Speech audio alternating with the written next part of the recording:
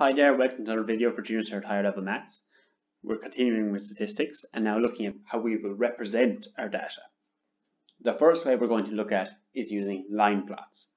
So after we have organized our data into frequency tables, we can then begin to draw diagrams and graphs of the data.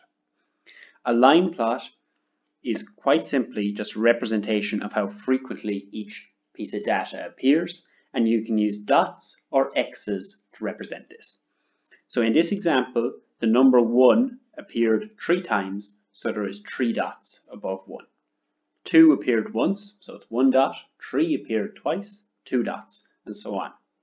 From the line plot then, we can read off the mode quite quickly. The mode is whichever number appeared most often, so that'll be the number 4. And the range is our largest value take away our smallest value. So 6 take away 1.